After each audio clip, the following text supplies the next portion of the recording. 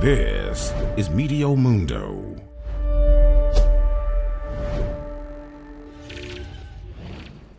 Hello, Jamaica. I am Meteo Mundo Chief Meteorologist Rusty McCraney, and thank you for tuning in to the latest video.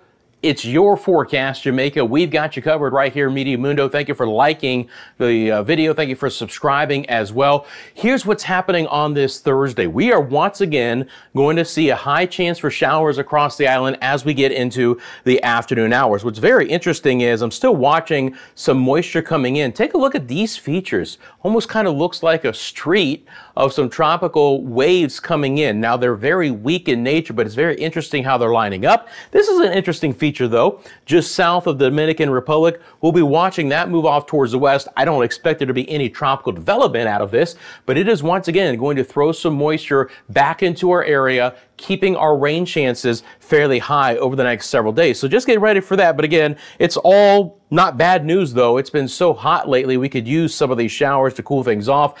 Now, it may not cool things off very much, though, because these showers will be in the afternoon hours. But take a look at the rain chance on our model here over the next 2 days. So this is going to be for the rest of Thursday, Friday, and Saturday. I'm going to pause this in a couple of different spots here. We'll go back and take a look at what's going to be happening for the afternoon hours of this Thursday. So I expect some showers towards Kingston and Mandeville on over towards Negril. Maybe the northern side of the island is slightly drier, but if you live along the southern coastline, we could see some heftier showers developing. Certainly an isolated thunderstorm is possible as well. And again, that's for the remainder of the afternoon hours. As we get into the evening, as it typically does, it begins to dry out. But this model even tries to bring in a couple of light showers at least across the area into Friday morning. And then in Friday afternoon, at least more scattered showers. Maybe not as prominent or as heavy as what we saw for today, but there's still that chance. And then more tropical moisture comes in on Saturday. Take a look at that again, developing mainly in the afternoon hours. So this is 4 o'clock on Saturday,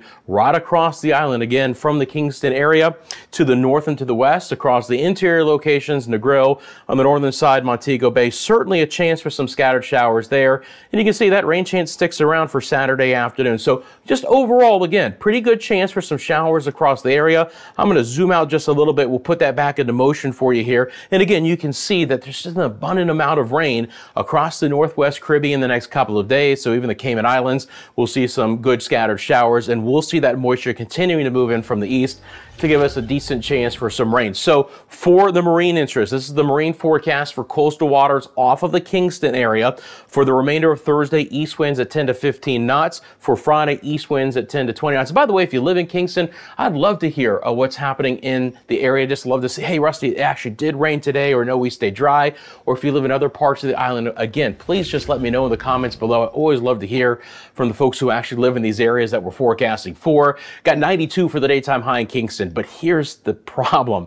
The feels like temperatures up to 105. Please take it very easy in the afternoon hours. Find the shade and drink plenty of water when you can. Again, we'll get a 60% chance of storms moving in late in the afternoon hours. On the 5-day forecast for Kingston, going to stay with that 60% chance through Saturday. So a fairly good opportunity for showers and storms across the island, at least through the early part of the weekend. Moisture tailing off just a little bit Sunday and Monday, but again, not much lower chance for rain. We're going to stay with a 50% chance on Sunday and Monday. Again, these are mainly afternoon storms dying out as we get into the evening, and daytime highs remaining in the lower 90s, but feels like temperatures, or what it really feels like to your body when you step outside in the afternoon, it's going to stay above 100 degrees at least over the next 5 days.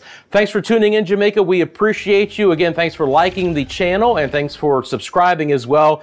And you want that latest forecast for Jamaica, we'll see you next time on Meteo Mundo.